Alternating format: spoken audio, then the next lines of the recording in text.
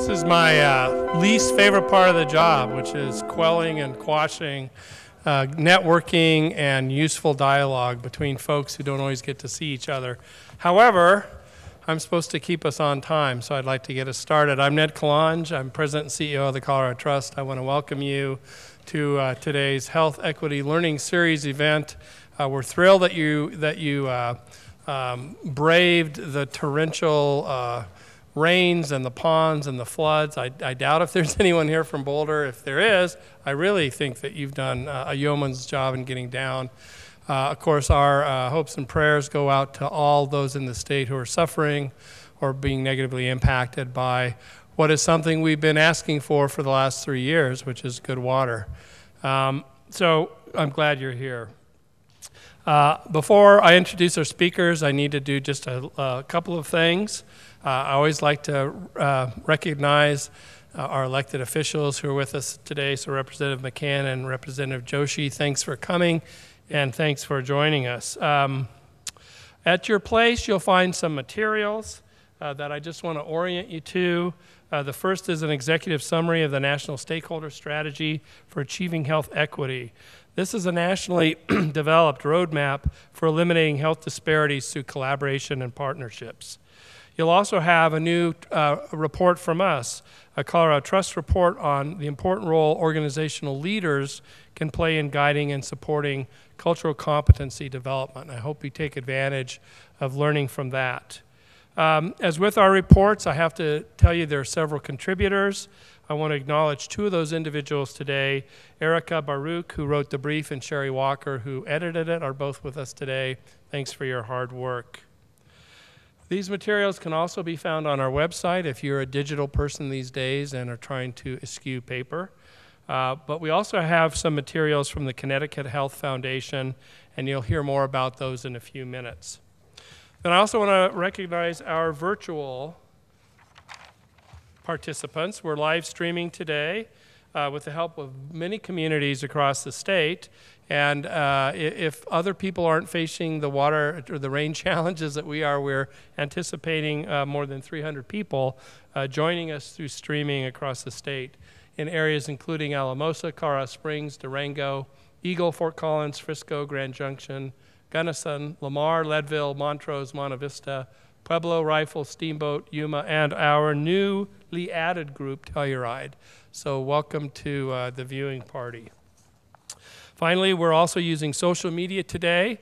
If you'd like to follow the conversation on Twitter, please use the hashtag HealthEquityTCT.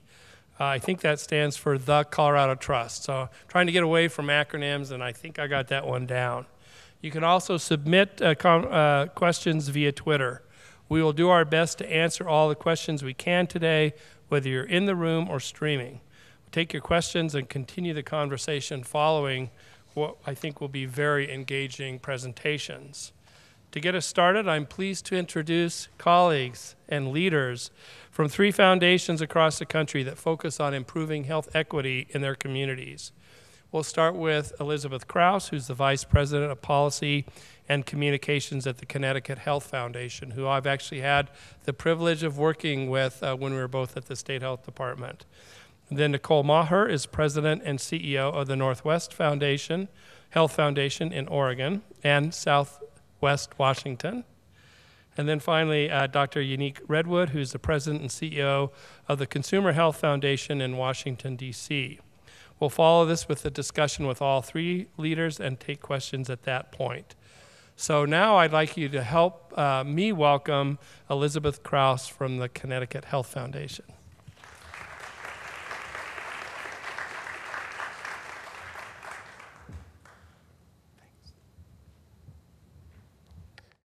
Well, good afternoon. I'd like to call myself a recovering program officer because while it's true that I'm VP of Policy and Communications, I was a program officer managing the Connecticut Health Foundation's Racial and Ethnic Health Disparities portfolio of work for 7 years. And because of that, my Twitter handle is Proof Elizabeth, so that's P-R-O-O-F, Elizabeth with a Z, so Proof Elizabeth.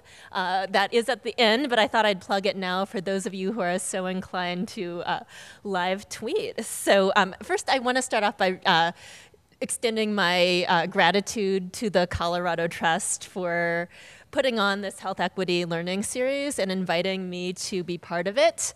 I hear this said frequently during Academy Award ceremonies and speeches everywhere, but when I look at the lineup of speakers, the Adewale Troutmans, the Brian Smedleys, I'm like, what is Elizabeth Krause doing on that lineup? So it's really humbling and an honor to be part of this learning series. And the Connecticut Health Foundation is on a parallel track. We just this year announced a strategic shift to make health equity my foundation's central focus. And so we are going around Connecticut to help the residents of my state to better understand what health equity is and what the viable solutions are. And so I was pleased to be part of the conversation here in Colorado. It's always a pleasure to be here. As Ned mentioned, I owe Colorado a lot on my health equity journey. I came here about 10 years ago and spent 2 years working at the Colorado Department of Public Health and Environment. Judy McCree-Carrington, who's in the audience, is pictured up there. And I started with what at the time was the Turning Point Initiative. It was a Robert Wood Johnson Foundation funded grant initiative focused on public health systems change. And Colorado decided to focus its efforts on racial and ethnic health disparities. And so in my 2 years there, we took the Turning Point Initiative from a temporary grant-funded program to a permanent state entity. Now, I tried to look for a photo with Ned. I think he was there at the bottom picture. We're actually accepting a check from Kaiser Permanente of Colorado. And Ned was at that lunch, but he must have ducked out of the photo. I'm also one of the authors of the 2005 Health Disparities Surveillance Report. So, well, I can't fully claim to be homegrown. Again, I owe Colorado a lot for what has become a career devotion to the issue of health equity. I thought I'd start by orienting you to where I am now, though, and that is the state of Connecticut. So I've noticed that people who aren't from New England don't tend to spend a lot of time considering this little bitty state in southern New England. And even our neighbors, New York, tend to, as you can see there, think of us as tennis courts. So they also think of Colorado as their ski slopes. So, but in all seriousness, we are a tiny but mighty state. We are only 70 miles by 110 miles, which probably seems like a dream to people in large mountainous states with many rural regions. I'm centrally located, so that means that I can get to most places within the state within an hour, and some of the remote or more high traffic areas within 2 hours. But it is convenient for getting around and meeting with people. We have a total of 3.5 million residents, and we have a reputation for being the wealthiest state in one of the wealthiest nations in the world. And it's true that there is quite a lot of affluence in Connecticut, but this is an important backdrop to what is often referred to as two Connecticut's. Connecticut is home to some of our country's poorest urban areas, New Haven, Hartford, Bridgeport. These cities have high populations of people of color and a lot of the socioeconomic and health inequities that go along with it. So we are not just a place where we have, Yale Medical School and we're home to Aetna, but we also have some significant challenges. I am with the Connecticut Health Foundation. We are a health legacy foundation. Our assets are in the approximately $100 million range. So we are not a billion-dollar foundation. So this means that we have to leverage our resources wisely. And like many foundations, the change that we envision requires more than the resources that we can invest. So we need to work with partners across sectors to see that change. We just, as I mentioned in April, announced a strategic shift. So we spent since our beginnings in 1999 as a foundation that was more of a categorical funder. We funded the issue of racial and ethnic health disparities, oral health for low-income families, and children's mental health. And we have a new strategic plan that will take us out of children's mental health and oral health, and we will make health equity our central focus moving forward. But I wanted to contextualize where we're coming from. And I will back up and say, to the Connecticut Health Foundation, health equity means helping more people gain access to better care. More access, better care.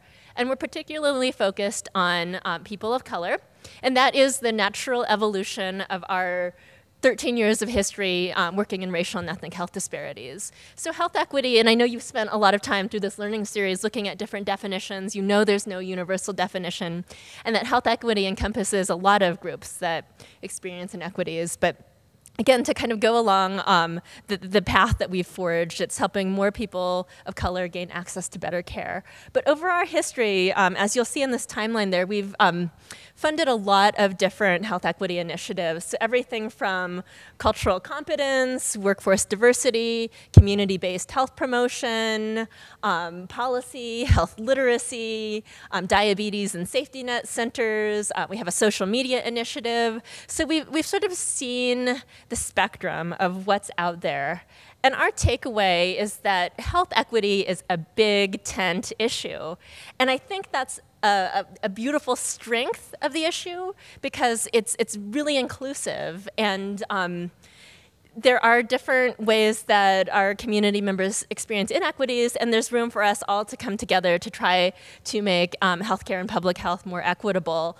But this is also a tremendous challenge for health equity stakeholders. And I'm sure I don't have to tell those of you in the room what happens when you get all the stakeholders under this one tent and you try to find common ground to work on together. It's hard, and you spend a lot of time forming, storming, norming, and reforming, and not enough time in action orientation. And it's even sort of hard to figure out when to divide and conquer and when it makes sense to come together to work in lockstep to meet a time-sensitive objective. So the Connecticut Health Foundation felt that we owed it to ourselves and to our partners to be crystal clear about the piece of the health equity puzzle that we were going to hold ourselves accountable to. And again, that's helping more people of color gain access to better care, understanding that health equity is much bigger than that. A criticism I frequently hear of foundations, and I think it's earned, is that there's lack of clarity. And without throwing my colleagues under the bus, I won't name names, but I recently, within the last couple of months, got an email from another healthcare conversion foundation, and they announced a new strategic plan. And I know people who work there. I'm pretty familiar with them. I went to the webpage. It was pretty. I read what was there, and I left not quite sure what they were looking to fund. And so we didn't want people to have that experience. So again, we wanted to break it down, not that these are easy things to address, but in understandable ways. So in trying to help more people of color gain access to better care in Connecticut, the Connecticut Health Foundation has a three-step approach. And you all have a copy of this visualization at your tables. But we want to take this historic moment to leverage health reform. We think that it is a tremendous historical opportunity to measurably advance health equity. So the Connecticut Health Foundation is very focused on helping people to get enrolled in affordable health care. And I want to add that we want them to stay enrolled too. It's continuous coverage. Once in the system, we want to help them to navigate the system. We want them to be able to receive the care that they need at the right time in the right place. And we want to ensure that community-based care settings are full participants in the system. So that includes school-based health centers, federally qualified health centers, and other community providers. And then we think it's the system's responsibility to ensure that people actually receive better care.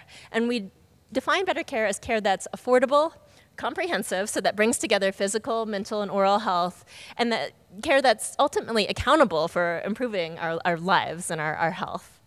So that's what we are endeavoring to do. And we do have some emerging literature to suggest that if we get people covered and we get them into medical homes, that's coordinated usual sources of care, that we actually see disparities begin to reduce. So I think this is particularly exciting because, as you know here, health inequities are pretty intractable. It's hard to get that needle to move. So while focusing on healthcare access and delivery isn't going to magically solve the problem of health equity, our hypothesis is that if we do this, we are going to see the needle begin to move.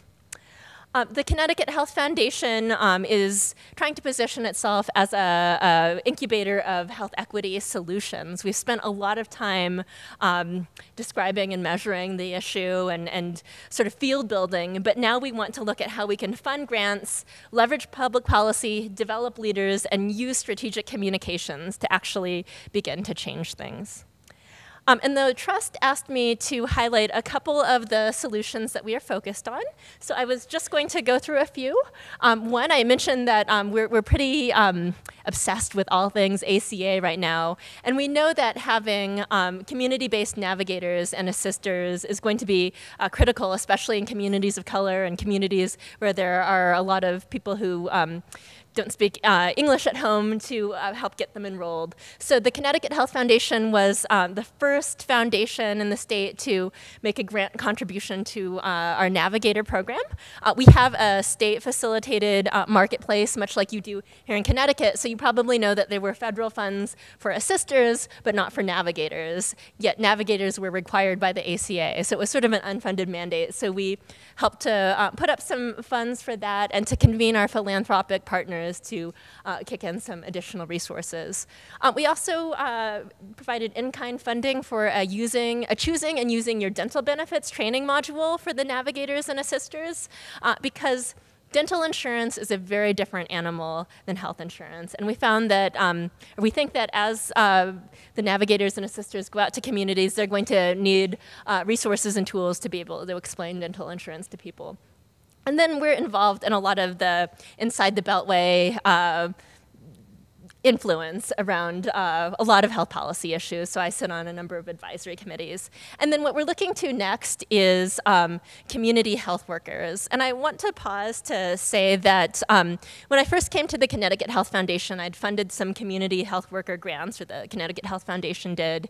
And what we found time and time again was when the grant ended, the poor community health worker ended up unemployed. And I had to take a step back and to examine whether I was being part of a problem rather than part of a solution. So I actually sort of called a moratorium on funding community health workers, and it didn't make me feel good when people would call and ask for that type of funding, and I'd say no, and I'm sure that they were thinking, oh, she just doesn't get it. But I want to assure you that when you're talking to funders, we are listening, even if we can't help you in the then and now. And so we think that the ACA provides opportunities to systematize community health workers and to find some funding mechanisms that will make them more sustainable. So as we begin to shift out of navigators and assisters, that's where we'll be looking next. Another thing that we do is that we try to equip advocates with strong policy analysis. So we go to think tanks, we go to universities, and we try to equip advocates with rigorous, nonpartisan research that they can take to decision makers. I have, right there you see our No Wrong Door infographic. So you have the policy brief at your table. The infographic is hot off the press, and I can distribute some copies if you're interested in the Cliff Notes version of the 6-page policy brief. But we always ensure that there is a constituency of advocates that want the research that we're about to put out before we do it, and that ensures that it's action-oriented research. We also are starting up a health equity advocacy organization this year. We convene our advocacy grantees, our consultants, our partners annually to brainstorm our policy agenda. And a couple years back, somebody posed the question, whose job is it in Connecticut to advocate for health equity? And we looked around and we sort of said, well, nobody really, or we kind of do, but we're a foundation. We can't lobby. There are limitations on what we can do. And different organizations touch parts of the elephant, but there's not centralized leadership for health equity advocacy. So this is some infrastructure that we are seeding this year. And it's going to be an independent organization. It will not be the foundation. And then we have a Health Leadership Fellows program. This is a 10-month program that takes 20 sort of middle-level health leaders each year and helps them to understand health equity issues and to hone their leadership skills so that they can be the ambassadors for health equity in their home communities all throughout the state, in different sectors, in different workplaces.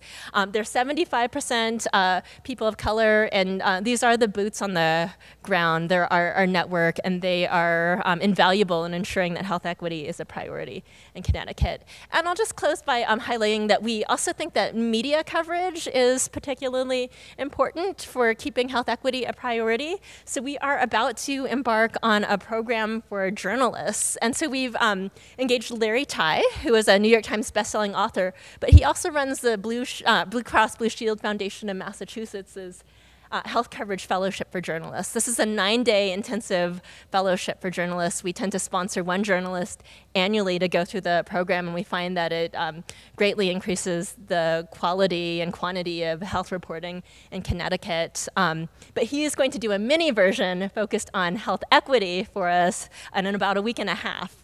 And we're going to bring together journalists from all types of media, and it will focus on not only understanding what health equity is, but giving them practical tips for better covering the issue and for finding the health equity angle that is inherent in almost every health equity and public health story. And our keynote is going to be Suzanne Bohan, who's from the Bay Area. She wrote an award-winning 4-part series on shortened lives, Where You Live Matters. She's also working on a book about mortality disparities. And then former Surgeon General Jocelyn Elders will be one of our speakers. And I was going to say a word about evaluation, but I've gone over time, so if you really want to know, you can ask about that later. But thanks again to the Colorado Trust.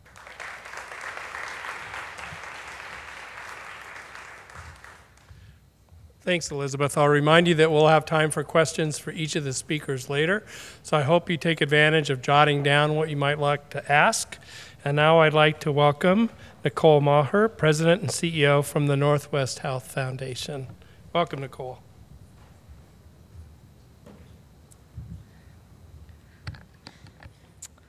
Klahauya, Karamaika, Kanoe Nakatelekam, Gonesh Chish. I'm a member of the Tlingit tribe, and our custom is to always greet and appreciate and acknowledge that we're in someone else's land when we're there, so I'm a visitor. And I also wanted to acknowledge all of you as new friends and relatives, which is also a custom of ours.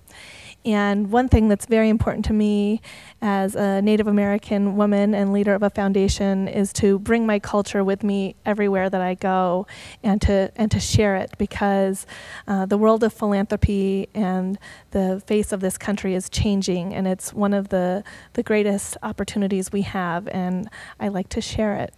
So today I'm really honored to be here and talk to you a little bit about the journey of Northwest Health Foundation and tell you a little bit about our community. And today I'm going to talk a lot about kind of the Portland region, which includes Clark County in Washington, Multnomah, Clackamas, and Washington County, which makes up about half of our population. So I'm going to tell you a little bit about our story and our experience and how we're changing. But I want to assure you that this story is actually really relevant to our entire state and our region. We're a unique area in that we do have what is oftentimes referred to as a urban-rural divide, and oftentimes there's an assumption made that our diversity is located in our urban centers, but that's actually not true. Our urban counties, for example, Multnomah County is actually the 7th most diverse county. Many of our rural communities are incredibly diverse, and so as I share that story, it will be a little bit centric in the urban area, but there is deep relevance in our rural communities as well. So a lot of people have thoughts about Portland, Oregon. We have a wonderful show called Portlandia. don't ever try to count the number of people of color in it, because you will only need about 2 to 3 fingers on you. But that's not actually the truth. Our community is quite diverse. 1 out of every 3 adults is a person of color, and 6 out of every 10 children are people of color in our community. And we are growing quickly. Half of our people of color are under the age of 18, and about 70% are under the age of 35. And so when you think about birth rates and where our community is going, our young people, we are already a place of majority minority, and we will soon get there with our adults. But we as a community have created a myth about ourselves so that we don't have to have difficult conversations. So when you're in conversations, you will often hear people talk about us being a very white state or a very white city.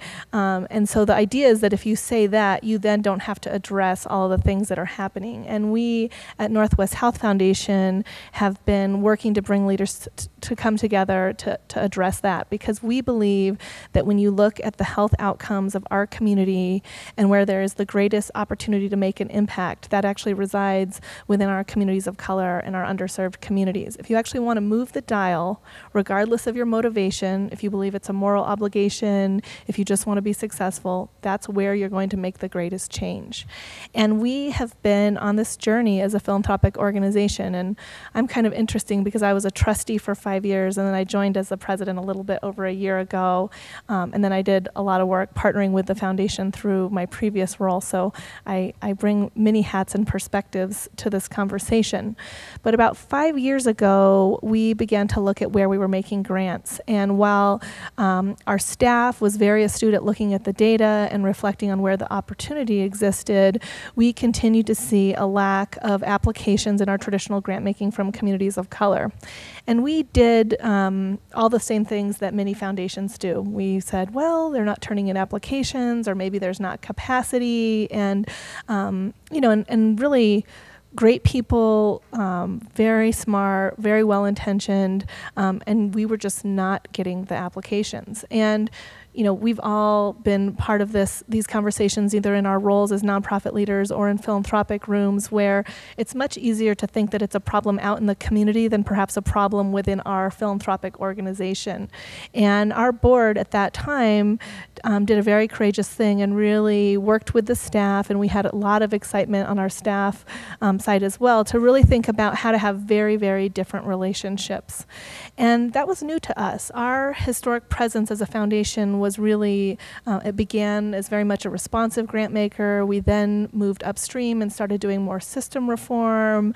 But we had been really comfortable partnering with folks who looked a lot like us and behaved a lot like us. And so what we did was actually forge a deep partnership with a pretty phenomenal organization who deserves a lot of credit for the progress that we have made as a foundation, called the Coalition of Communities of Color.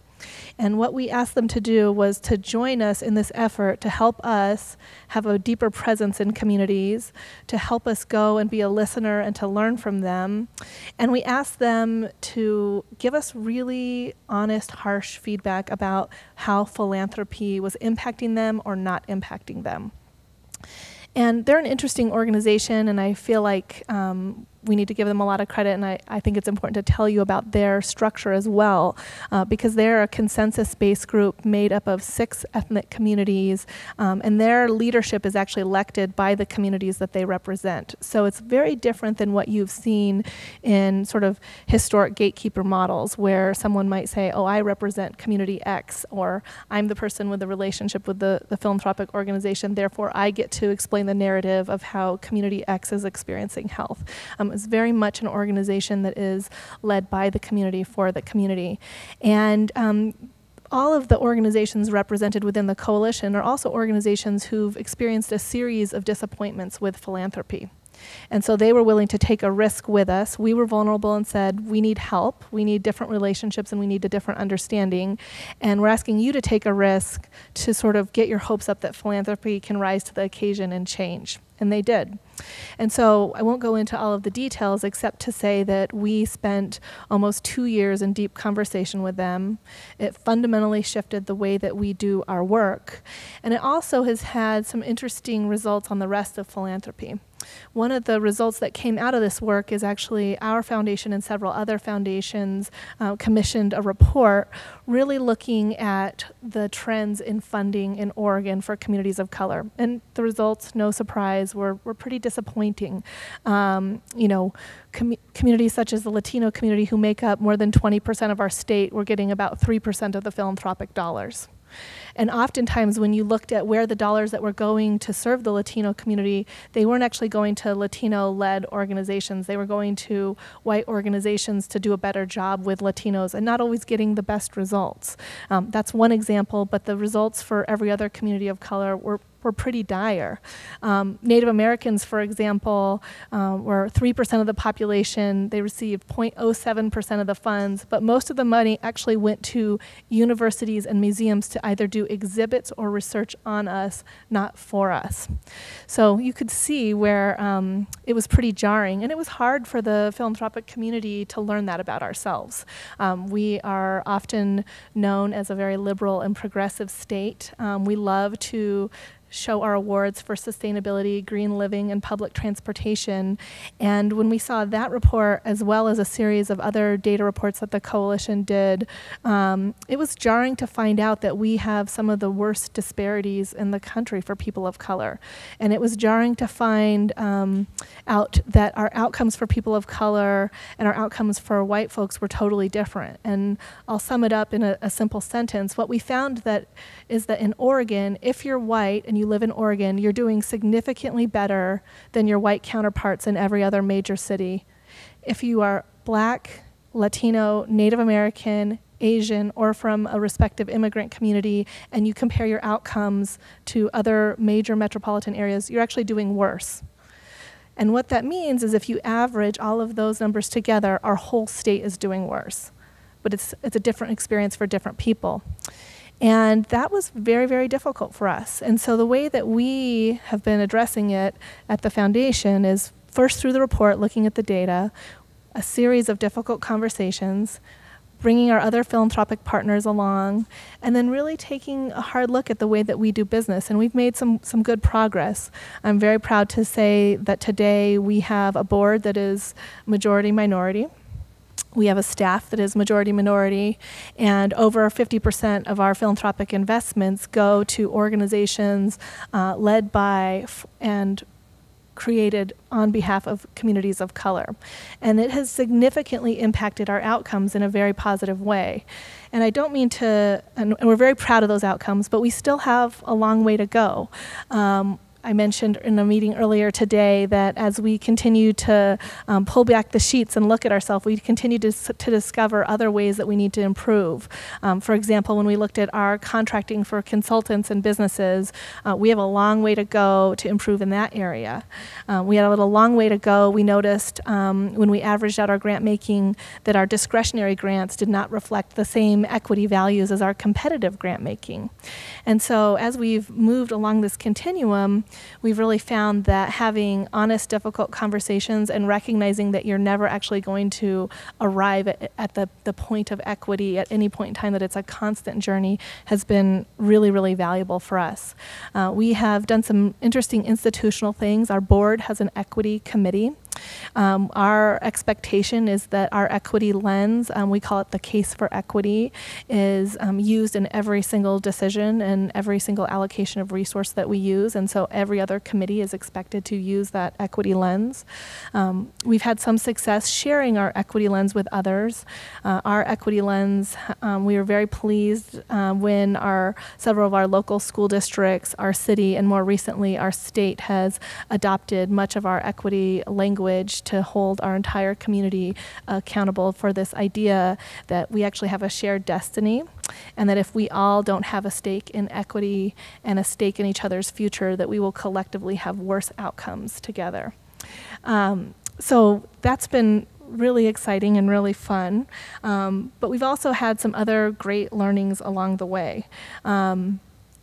the report that I mentioned that talked about philanthropy, one of the things that was really phenomenal about it was that leaders from communities of color and the coalition came together with philanthropic leaders and made a set of recommendations.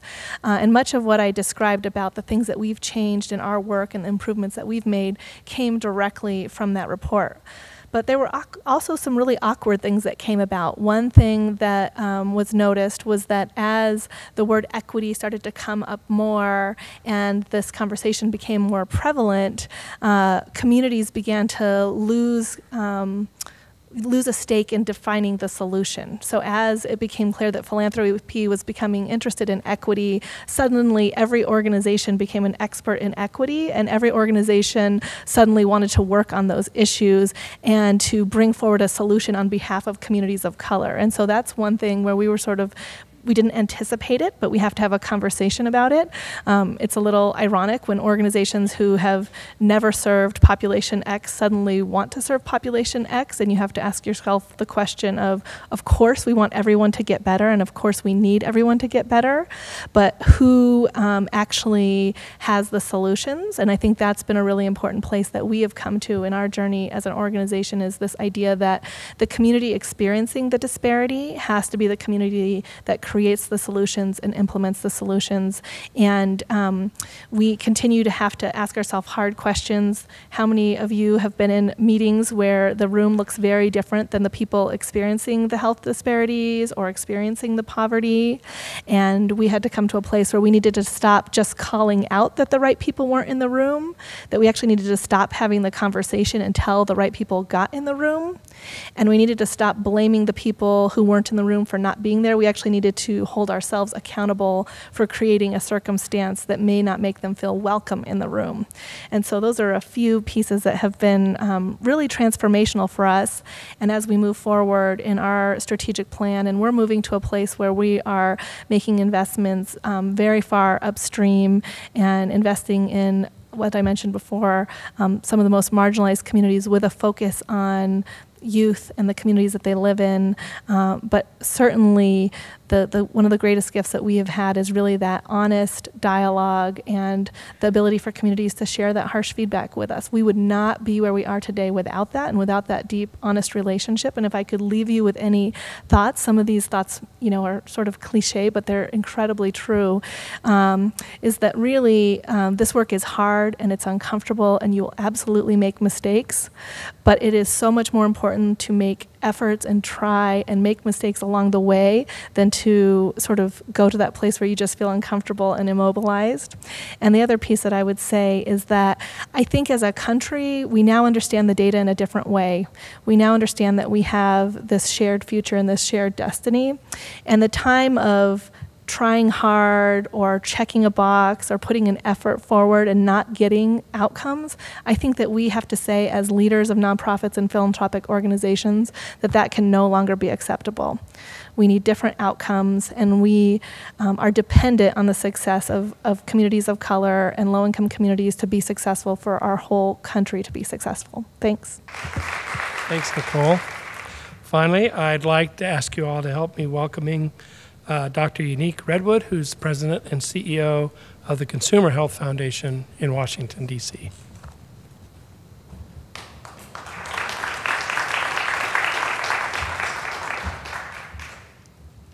I, too, would like to thank the Colorado Trust for inviting me to be a part of the Health Equity Series.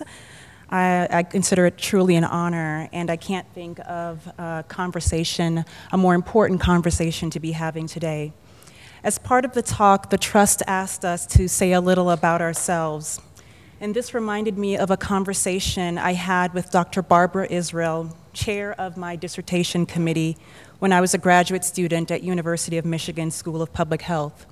When I wrote my very first chapters and handed them into her, she said to me, "You have not yet told the reader how you see the world."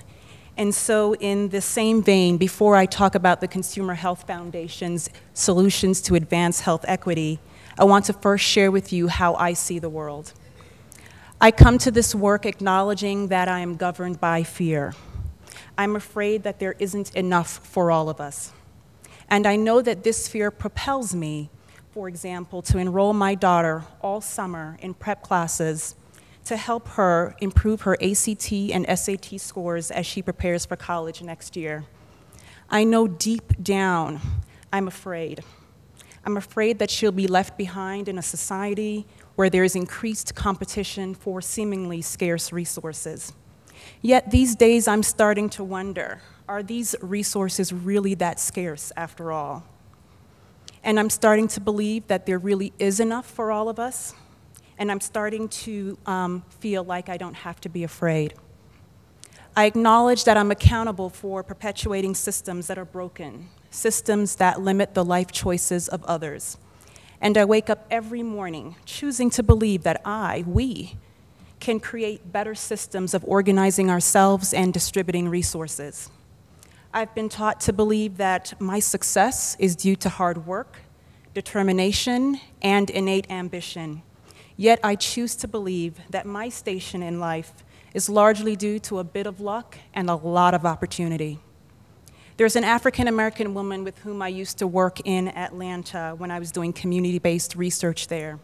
She's the same age as me, but her income is so negligible that even its comparison to the poverty line is heartrending. I choose to believe that we both work very hard to create a better life for ourselves and our children, and that she could be me and I could be her if any number of switches in opportunity had been made in history. And finally, I believe that we share a common humanity, which I best heard described by M. Lynn Huntley, then president of the Southern Education Foundation, in the book Wit and Wisdom. She said, and I quote, "We all basically want the same things. We want decent food, the capacity to care for ourselves and those whom we love, a safe place to live, some reasonable productive work, and the chance to enjoy some of the beautiful things in this world." So I joined the Consumer Health Foundation last year because I believed that I could practice my values and beliefs in the workplace. My emerging belief that there really is enough, that we can create better systems, that opportunity is the starting place for the reward of individual effort, and that we share a common humanity. So let me transition and tell you a little about the Consumer Health Foundation. We envision a region and a nation in which everyone has an equal opportunity to live a healthy and dignified life. By everyone, we mean all people, regardless of race, ethnicity, immigration status, gender identity, sexual orientation, disability, age, or income. This is our statement of health equity. We're a small private foundation located in Washington, D.C., and we fund work in the district as well as Northern Virginia and some parts of Maryland. We focus on both access to health care and the social determinants of health. So now a little context about the DC metropolitan area. This is a map of our region's subway line. If we take the red line, for example, those living in the eastern part of DC can expect to live a full 9 years less on average than those living 17 metro stops away in Maryland to the northwest. Much of this is due to the devastating effects of poverty and segregation. Now here's another map. This one shows you that workers who belong to the creative class of highly educated workers in purple are clustered on the west side of the district, and those who belong to the service class of domestic workers, restaurant workers, and other low-wage workers in red live on the east side. Notice that there is a blue bar in the legend to represent the working class. Also note that there is no working class to speak of on the map. So the District of Columbia, the seat of our nation, is a segregated town with almost no working class. It is segregated by class and by race, as 7 of the top 10 census tracts with the greatest share of service class workers are in historically African American neighborhoods. And in addition, the district and the entire region, for that matter, are home to other people of color, such as Spanish-speaking immigrants who too face daily barriers to accessing good food, safe housing, quality schools, and meaningful employment. So while the foundation focuses on access to health care in one part of its portfolio, we, through funding for safety net clinics, primary care associations, and health reform implementation, we also know that people spend most of their lives in non-healthcare settings. And these settings where they live, learn, work, and play, if they're positive, support their ability to be healthy.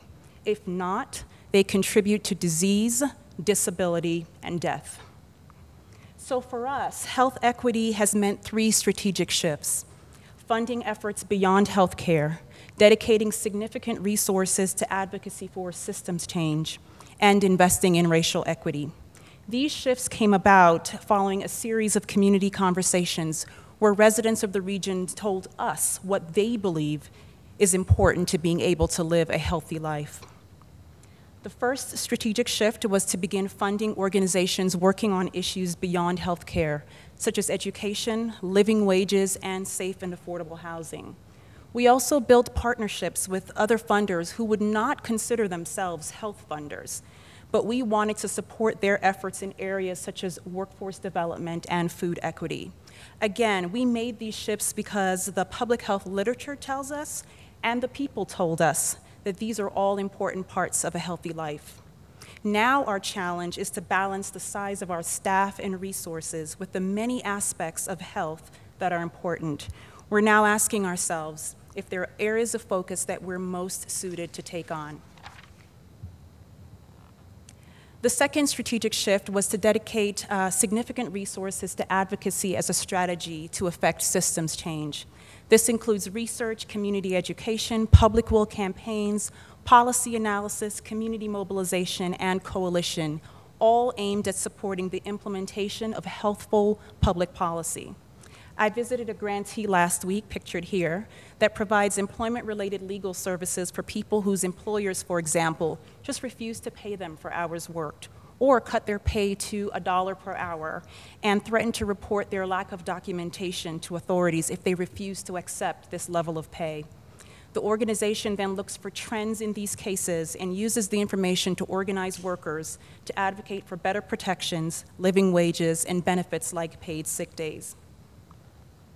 While grantees have made many strides, primarily as individual organizations, we're now considering how we might do a better job of understanding the collective field of advocacy around a particular issue. I don't have much time to walk through this chart, but it generally represents the various actors within a field. So for example, in the top left quadrant, community mobilization, to help determine what capacities might need to be strengthened so that the entire field can be successful. We're also spending some time this fall trying to improve our evaluation framework. The field of advocacy evaluation is still emerging, so we're doing our best to figure out the most appropriate ways to evaluate what is or is not making a difference. The final strategic shift, which we are still working to fully realize, was to invest in racial equity. Within the context of health, we define racial equity as a goal and a process whereby people of color have an equal opportunity to live a healthy and dignified life. This is particularly important in our region because people of color are more likely to live in circumstances that limit their ability to be healthy, where there is little opportunity despite their individual effort. The initial stages of this work has included racial equity training for grantee partners and capacity building support to nonprofit organizations that want to focus more deeply and intently on racial equity within their organizations. We've also been collecting demographic data for the boards, management staff, and staff of our grantee partners to help us learn about their diversity practices. And finally, we acknowledge that talking about race and racism is difficult, and nonprofits often don't have the language to be able to help them discuss these issues publicly. So we support communications and media training on effective ways to frame and discuss racial equity to a wide array of audiences. As our nonprofit partners build more muscle in this area, we can then begin to move more intentionally into new areas of work, such as cross-racial coalition building and addressing implicit bias. I want to spend the last few minutes talking about one part of our work that is especially important to us: It's called the Wealth Building Initiative, a seed that we're planting to create a more fair economy, one that is based on the belief that there really is enough for all of us. And as we all know, when people are able to have income, build wealth, and make a meaningful contribution, they will be healthy, their families will be healthy, and communities will be healthy. Last year, we joined with other funders to bring the Evergreen Cooperative model based in Cleveland to the Washington, D.C. region.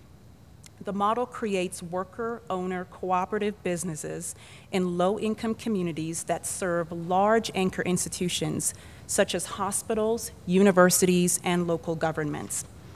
Cleveland now has 3 such businesses: a full-service laundry, a solar panel installation company, and a 3.25-acre greenhouse that grows just lettuce that is sold to food service organizations that serve those anchor institutions. In the DC region, we're now in the implementation stage of a similar project, and will launch 1 business by next year and create the infrastructure for several more businesses that will hire traditionally low-wage workers who now have an ownership stake in their company and a living wage.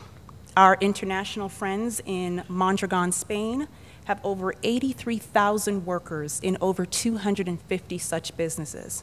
And right here in America, we're no stranger to these worker-owner cooperatives, but we haven't yet built the will to scale existing efforts. So let me return to the maps that I showed you earlier.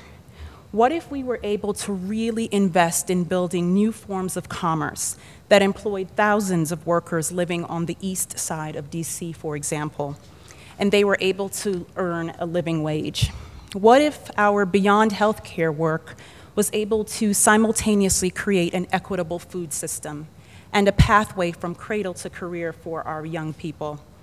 What if we were able to maximize our advocacy efforts such that there were better protections for workers and paid sick days? And what if we were intentional about targeting our strategies so that low-income communities with the greatest concentration of people of color, at least in our region, could become places of opportunity? Might this map look different for the next generation? Might this 9-year gap in life expectancy disappear? What about this map? Might there be more blue, representing working class people? And might the colors be mixed up a bit as affordable housing options are created all throughout the city? In closing, the Consumer Health Foundation believes that health equity is about equal opportunity for all people to live a healthy and dignified life. And for us, that means going beyond healthcare, dedicating resources to advocacy as a strategy for systems change, and investing in racial equity.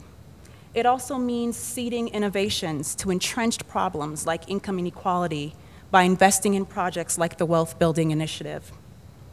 I think it also means knowing our values. Ask yourself, do I believe that there is enough? Do I believe we can create better systems? Do I believe opportunity is the starting place for the reward of individual effort? Do I believe we share a common humanity? I think the answers to these kinds of questions will surely determine the work that we end up doing in the Washington, D.C. region, here in the state of Colorado, and around the country. I look forward to the discussion. Remarkable. I look at 3 smart, dynamic, articulate, passionate leaders, and I call them colleagues but not peers, because these are my heroes in the philanthropic community, and I'm humbled to be on the same dais as you. And I just hope my board chair and other board members aren't realizing their mistake in hiring an old fat white guy who's also passionate. So I wonder if we have a question to get us started. A couple of you mentioned, just at a very surface level, evaluation and measuring success, and I would just love to hear a little bit more about how your respective organizations have defined success and how you're measuring that with these different populations that you're trying to reach. Well, since I didn't get through my evaluation slide, I'll kick it off. The Connecticut Health Foundation considers itself a learning organization, so we have consistently budgeted resources for evaluation to make smarter, more effective decisions and to always grow moving forward. That said, I think we're in the midst of a shift. So previously, evaluation tended to be program evaluation. It looked at very specific interventions that often occurred in a petri dish, not really, but in a intervention setting. And now we're trying to look at the sum of the parts and to look at whether the whole is indeed greater than the sum of the parts in terms of what we are doing. So we're looking at more meta or initiative level evaluation. It's messier. It involves more real-time feedback and data loops so that we can make mid-course adjustments. So instead of waiting till the end of a program to get the report back, we are trying to get information on an ongoing basis and not worrying about whether that interferes with our intervention, because we're not doing bench research. We're trying to change the world. So, but I will mention that what I was about to show you is a dashboard that we've been developing for some time. It has some commonalities with results-based accountability for those of you who are familiar with that model, though it is not results-based accountability, but it has some commonalities in principle. So we believe that no one organization, no one foundation can single-handedly achieve health equity in Connecticut. So what we task ourselves with doing is on the right-hand side, now I'm confusing myself, but on the one side we're looking at the state of the state. So and behind the dashboard, the up, down, or sideways arrow and the red, green, yellow, there are a bunch of spreadsheets and charts of data that feed into sort of a single indicator, but we're using public health data sets to look at the state of health equity or the state of children's oral health to monitor where that's going for our entire state. And then on the other side, we're looking at what we are doing, what our contribution to it is, and that, because that's all that we can really control. So we're looking at effort and quality of what it is that we're doing and some of the results that our grantees and partners are reporting back to us. So that's the short of how we're approaching it. Yanique or Nichole? Yeah, so we collect data from our grantee partners on their individual work. So their progress toward particular advocacy outcomes, and then, for example, our Language Access Coalition, when they were able to get hospitals in the area to all kind of form a language access committee and to implement the Language Access Act fully in their organizations, we look at that more qualitatively. I think the change that is coming for us is to think about how we evaluate collectively, using more of a collective impact model. For those of you who've heard about it, how does the entire field, first in terms of capacity, have all the capacity that it needs to really move the needle, but then how do we evaluate together what those outcomes are? And then finally, as a funding community, we were just in a conversation this past week,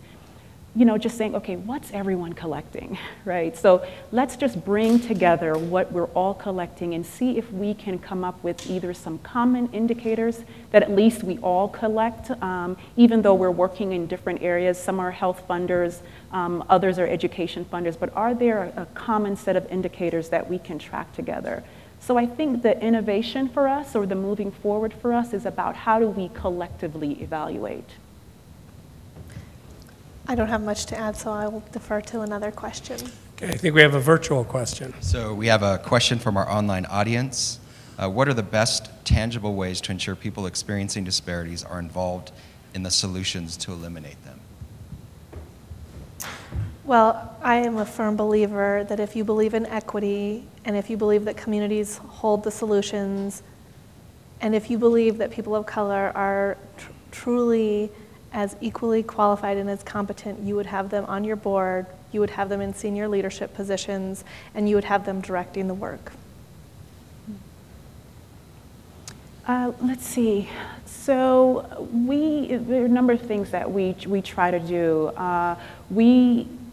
Matter of fact, our 2009 shift that I mentioned in our strategic shift was really brought about as a result of community conversations that we were having with hundreds of people across the region.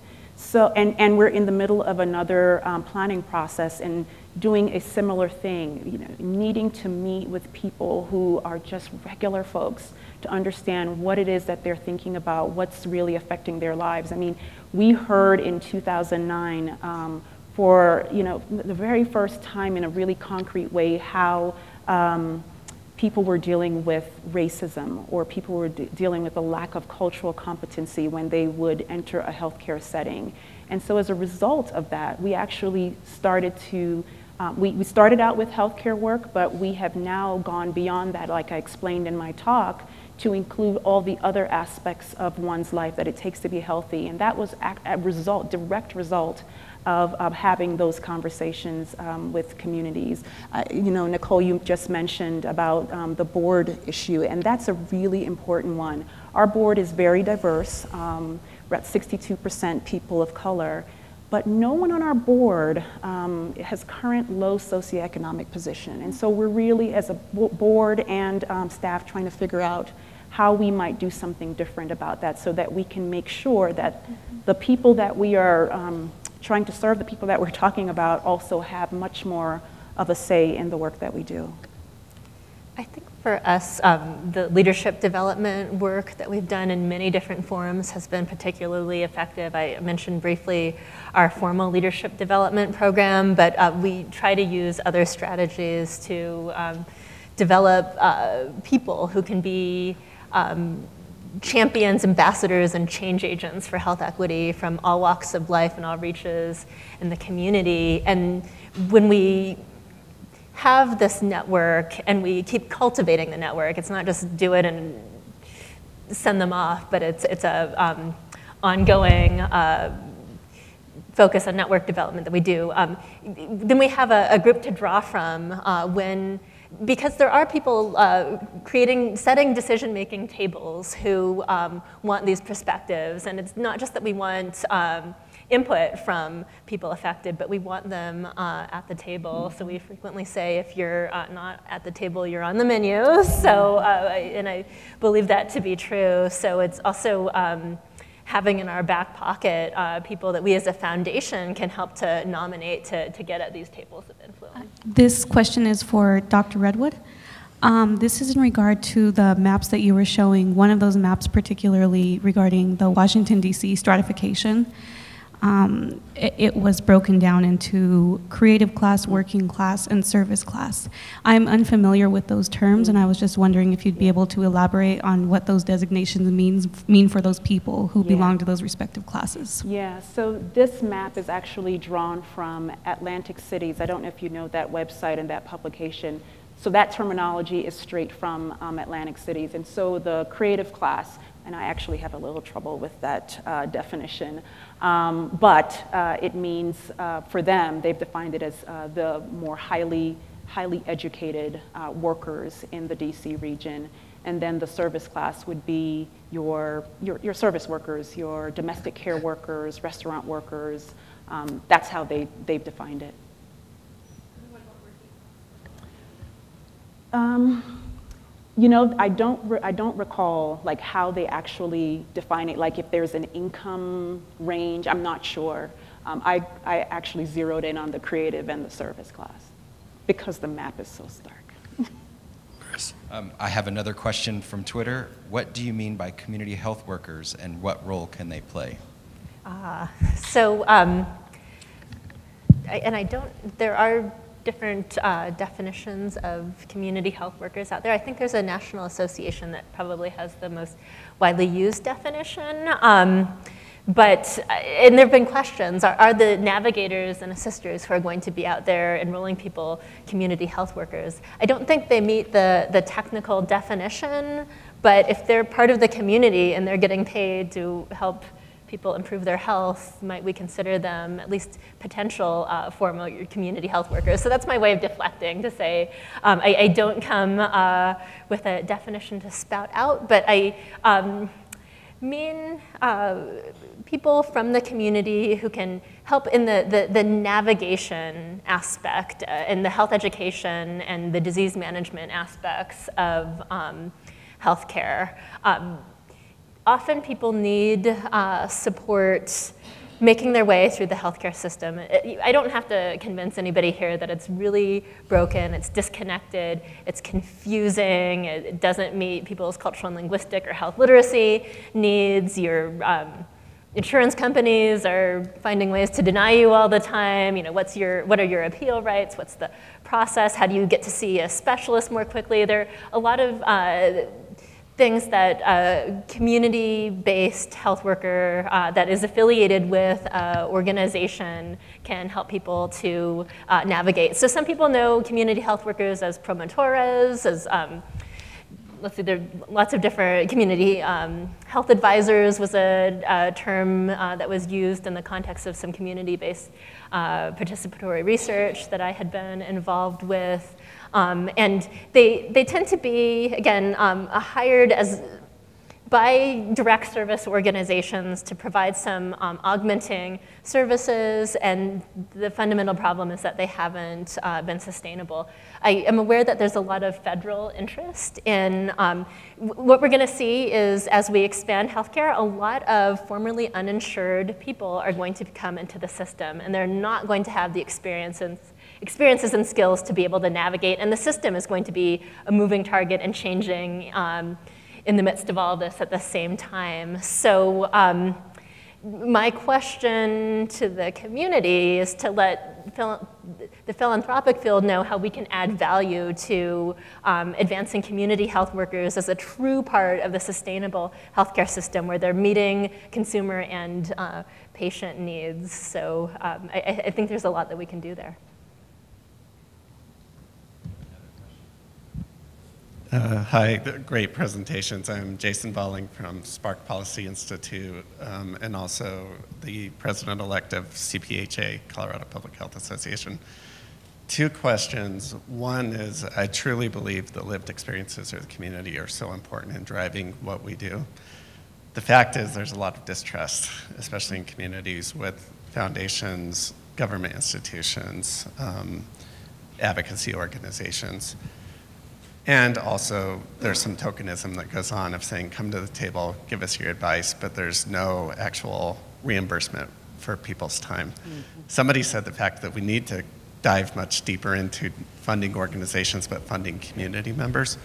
What are your thoughts about ways that we can actually address social determinants of health by addressing income, by further funding community organizers or people in the community to bring that perspective back?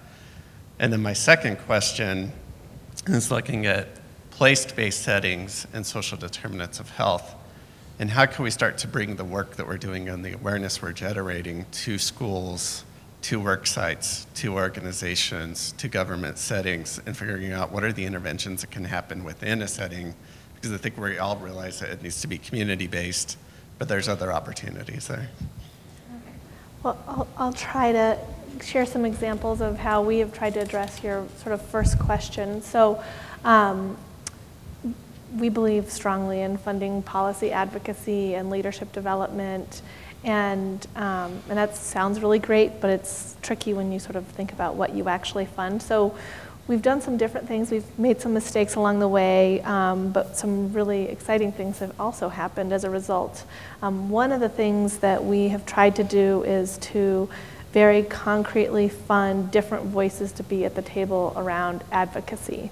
And so for 5 years, we actually funded a cohort of policy advocates. And it actually started out as being sort of more of the traditional health advocacy groups. And then we noticed, hey, there's really not anyone representing the communities there. And it was interesting because we got a lot of pushback. Folks were, the response was, well, there aren't any health policy advocacy groups in communities of color.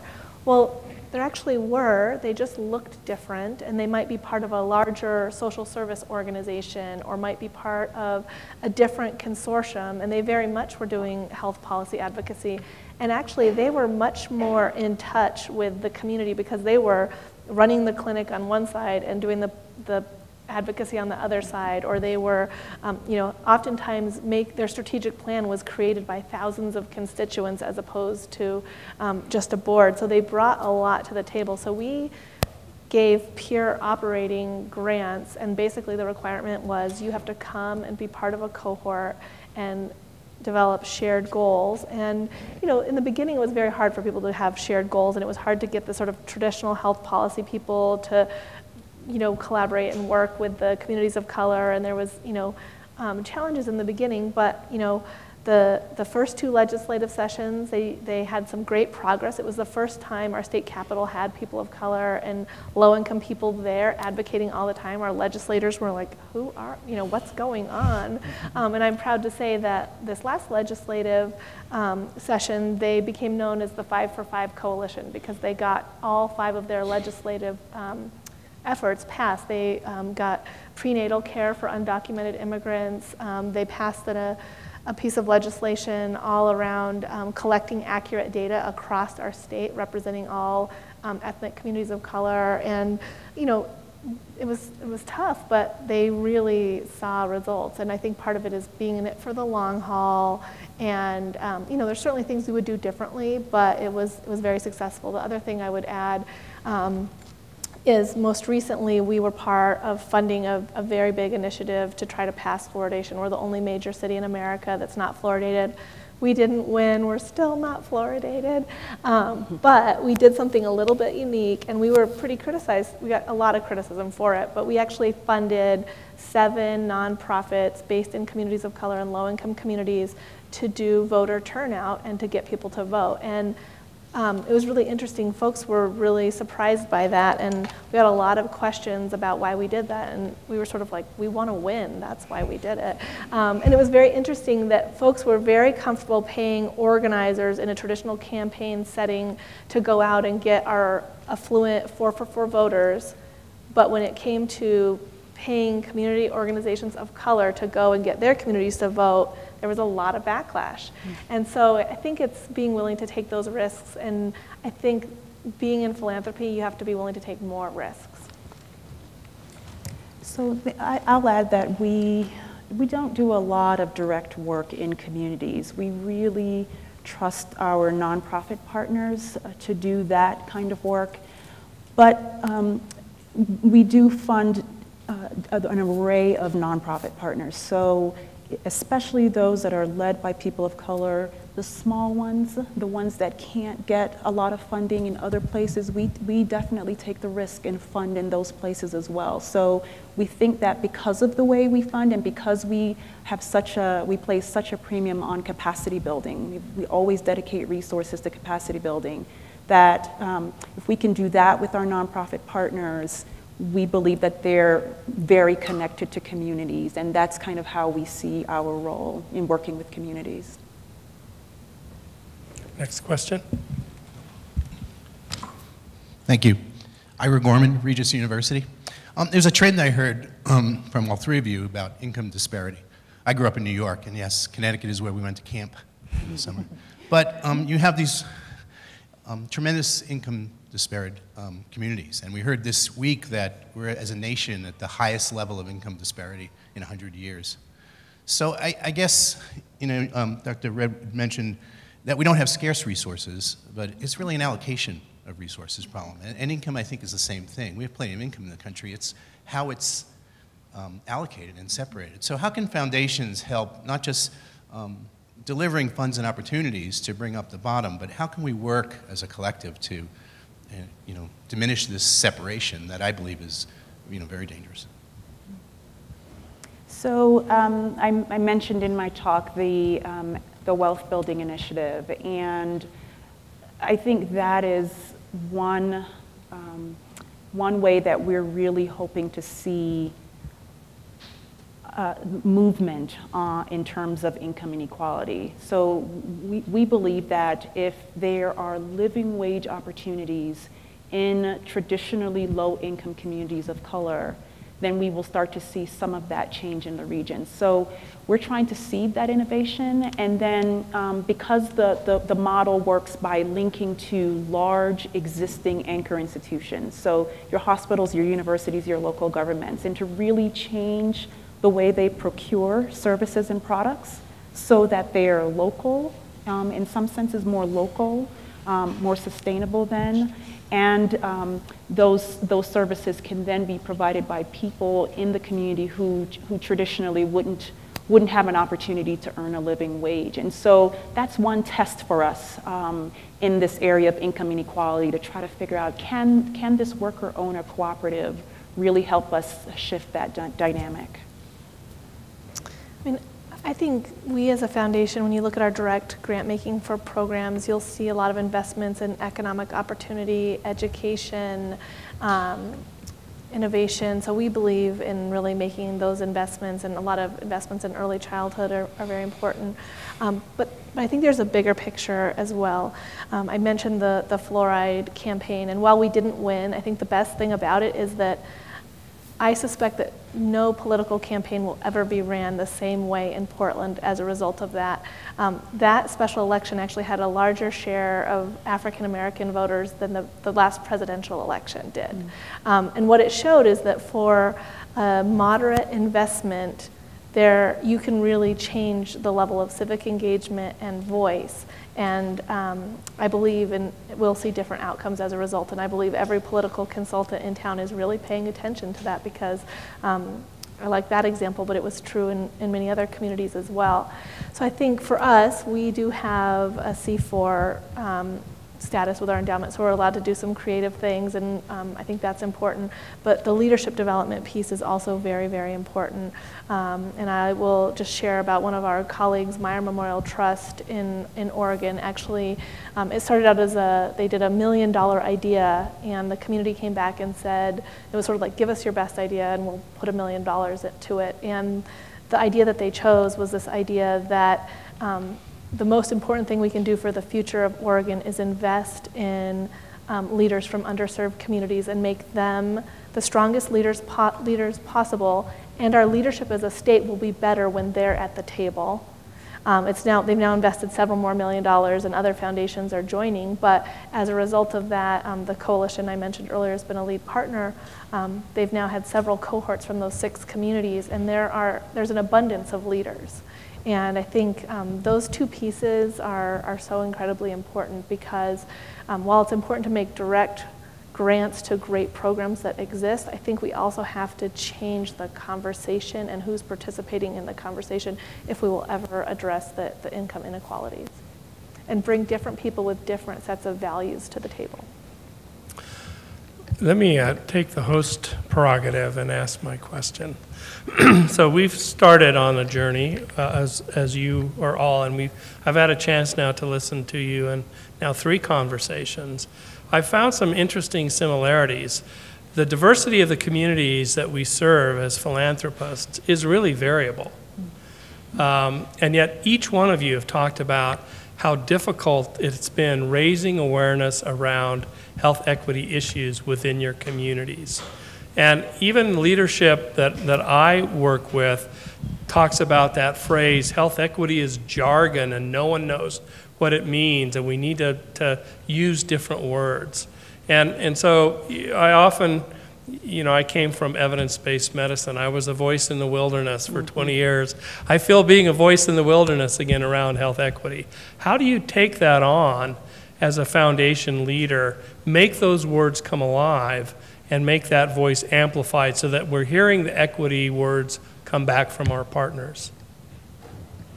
So we have been doing a lot of work on this, on communications, so really trying to make it plain. And, we want everyone to be able to live a healthy and dignified life. People seem to get that. They seem to, even if there isn't a definition after each of those words, they get what dignity means. And so we're trying to see if that would be helpful. We also use our annual meetings every year to really lift up equity and to really help people to understand what it means. And our annual reports, we also use that every year for the past several years to do that work. So we're learning too. We're trying to figure out what's going to click for people. And so far, when I talk to people and say, we just want everyone to live a healthy and dignified life, it seems like people are getting that. You know, I've been equally frustrated because I feel like the terminology is woefully inadequate. And I think I was complaining about this to Chris on the phone once, and he said, well, Elizabeth, that's the best that we have for now. Like, he was much more patient and accepting of it. And I think he's right, that it's sort of the best that we have right now. But the Connecticut Health Foundation did focus groups several years back with middle-class African Americans, Latinos, and white Connecticut residents, all who were employed and had health insurance, and we tested some terms with them, and they thought health equity had to do with health savings accounts, and so that the concept was pretty lost on them. And as we were going through the unveiling of our new strategic plan, I was just pulling out my hair left and right, like fretting about how the definitions floating out there really weren't fully serving where I want us to go. So that's why we decided to pull back and to just say, for the Connecticut Health Foundation, the health equity we're trying to create is more access to better care for people of color, and just kind of really trying to drill down to the pieces that people could grasp, but it's much bigger than that. And I didn't really try to get board support for this, but my big idea was to put out a $10,000 prize to come up with a really great definition that was going to have resonance. But it's a huge concept that's kind of bundled together. Yeah.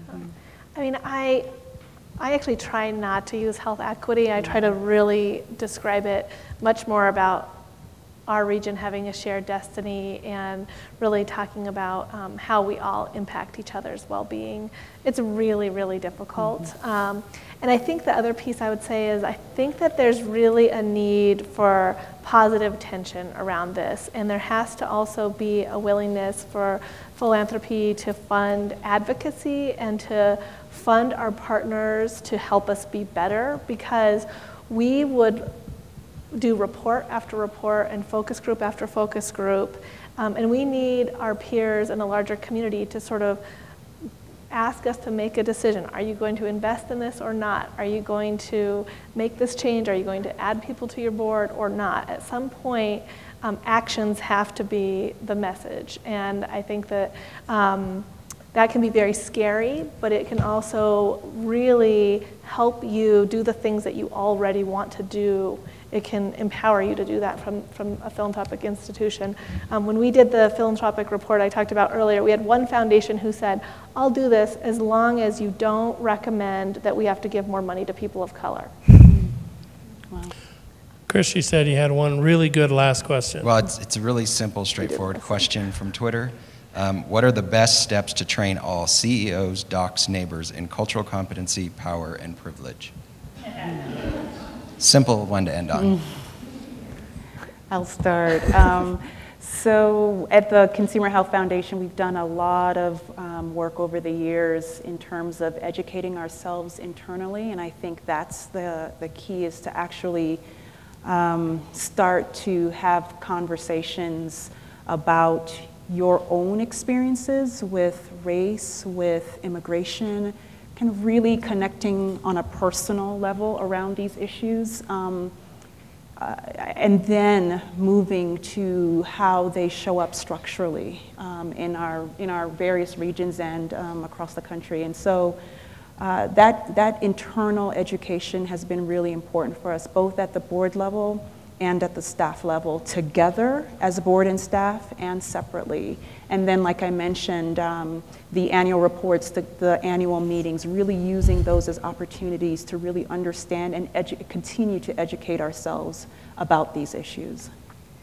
For me, I think, well, I personally would like everyone to go into deep reflection mode and to understand and to care That's not entirely necessary. And it took me a long time to grapple with that and to let that go. But I think leaders just want a framework and practical solutions that they can implement in how they practice and how they do business that can make a difference to people. And I've found that what tends to be effective is when the person doing the training is from the community being trained. So in the past, I've been asked to train mental health clinicians, but I'm not a mental health clinician, so I've refused. We funded our state medical society. Connecticut requires 1 contact hour of cultural competence education for physicians, for licensure. And the best trainer is a white female surgeon who is non-threatening but somehow breaks through these barriers to be able to talk to her peers in a way that they respect, in a way that they listen to, and in a way that shows that she understands the realities that they are practicing within. And then they also want to see outcomes and that change is possible. But I believe that you can do harm by implementing poorly executed trainings. It actually makes people disengage and write it off. And so I think it's more important than people often realize to be very strategic and to pick the right trainer for the audience that you're trying to work with. I would agree with all of that, and just add that in any training, it's so important to teach cultural humility and to teach people that it's okay to be wrong. I think in majority culture, oftentimes there's this idea if you make a cultural mistake, you're going to be labeled racist and you can never go back. And all of us make cultural mistakes all of the time. I worked in a Native American organization for 11 years. We served 380 tribes. I'm fairly sure I did something culturally incompetent to one of those tribes on a regular basis. And you have to teach people that it's okay to make a mistake, to apologize, to ask questions, and that we're all on this earth together and have to figure out how to be together. We could go on for a long time. I'm afraid it's time to wrap up. It's been a great conversation, and just join me real quickly in thanking our guests one more time.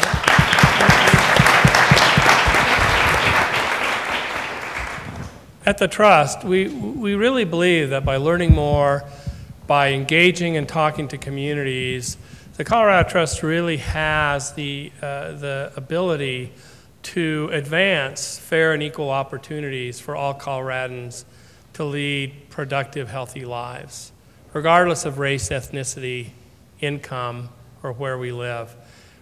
I hope you heard a little of the humility in my peers going forward. They talked about making mistakes. And we have to realize that we're going to do that, working together in this work. We have to embrace those mistakes and learn from them and not kind of say we never are wrong, which I always worry about. Because this is a journey, and it's a learning journey, and we're going to get better together. I really hope you can join us for the next learning session we have planned. It's Dr. Anthony Eaton from the California Endowment, and Dr. Winston Wong from Kaiser Permanente in the Northern California district. We'll continue the discussion about solutions to tackle social determinants of health. I encourage you, I would ask you please, as the only thing you had to do for your lunch other than open your minds and learn would be to fill out the survey. That would be great. It makes it able for us to do a better job. And then I really can't close without thanking those folks who make it possible for us to have events like this today, starting with those who make all of our events work, Patricia Martinez, Elisa Bourne, and Jill Johnson, as well as our Health Equity Learning Series team, Courtney Ricci, Maggie Frazier, and Chris Armijo, and of course, the Board of Trustees of the Colorado Trust. Thanks each of you for joining us today. Drive carefully out in the wet world, and I look forward to seeing you the next time. Thank you.